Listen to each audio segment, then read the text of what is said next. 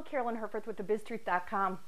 One of the reasons entrepreneurs feel so uncomfortable talking about their fees and asking for the business is because they have not asked the questions that put them in a position to earn that ask.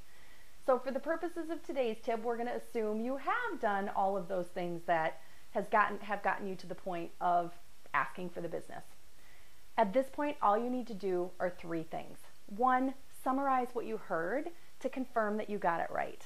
Two, recommend your solution. And three, gain agreement that it's a fit and discuss next steps. That's it. Simple enough, huh? If you try this and it doesn't work, it's likely because you haven't earned it, which comes from how you handled all of the other asks and potential objections up until that point.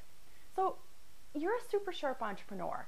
So if you're hearing, you're awesome, I like you, I want to work with you, but, and enough of your ideal prospects aren't hiring you and buying from you, I invite you to check out a new 90-day teleclass called Art of the Ask, where you'll learn the secrets to talk about your programs and solutions and ask for the business with complete confidence.